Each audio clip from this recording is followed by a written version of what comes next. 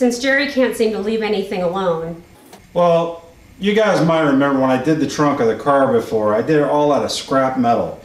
And now that we're putting all this fresh metal inside the car, I can't leave the well enough alone. We're going to cut all of it out and put fresh metal in so it matches the rest of the car. Since we couldn't mount the air tank where it was last time, where we wanted it, we had to move it, so now we have an open area in the back and we still haven't figured out where to put the battery in this car. So we're going to tear everything out, cut it all out, hopefully build a battery mount and put some new metal in it. All right, let's do it.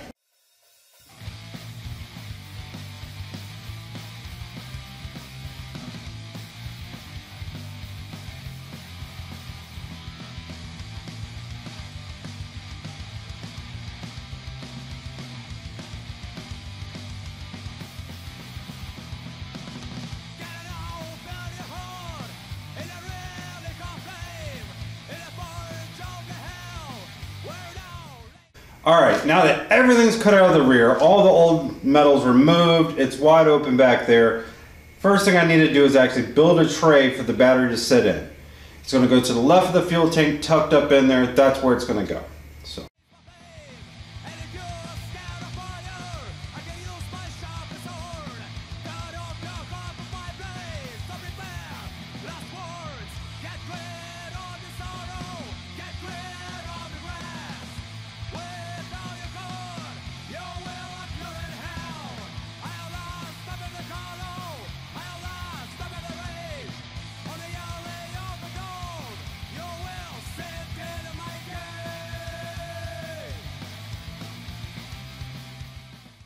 So what I've done is I've taken and cut a piece of sheet metal to match this angle here, and I bent the edge there. Now the reason I'm doing this is I need to make the inner fender wells for the back so I can then shape out the trunk. So I have to do this first. Now this is just 16 gauge. I'm going to tack it in a few places here. I've jacked up the tire in order to compress it into the fender as much as possible to hold the sheet metal to shape. And then I'll just pry it the rest of the way, that way I don't burn the tire.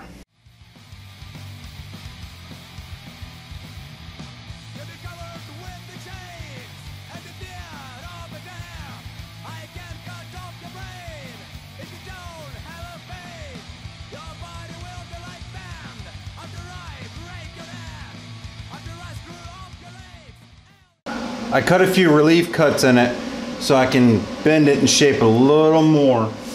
That way it's not straight up and down.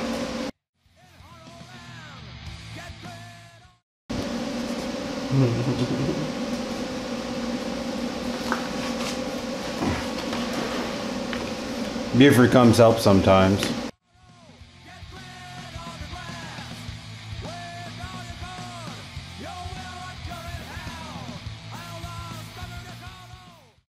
Now I've got the template. It doesn't look like much, but once I trace it on metal, I can cut it out.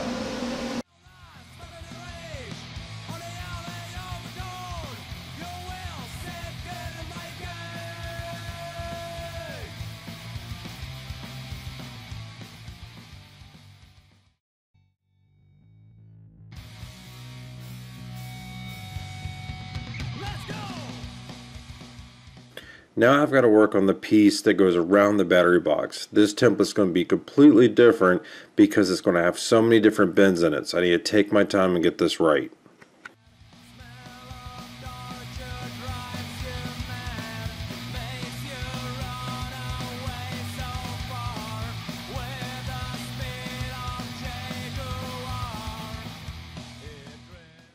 I'm going to cut a piece of metal bigger than what I need. That way there's plenty of extra room to allow for the bends.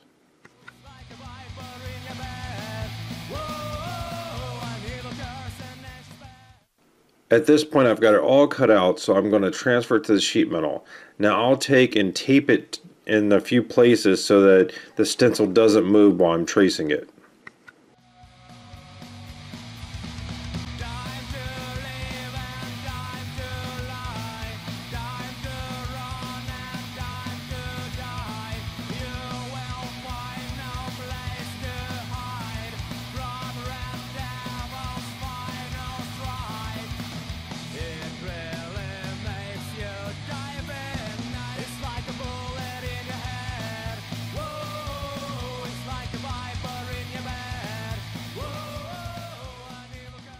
Once it's all cut out, I'll start braking the 90-degree turns on it, and then I'll fine tune it with a handbrake and a seamer.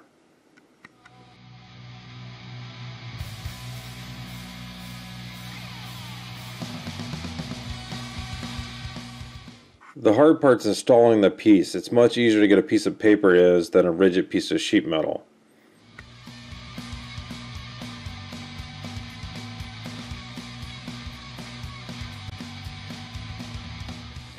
Now we have to work on one of the last pieces to put in because we weren't able to fold all the pieces out of one sheet.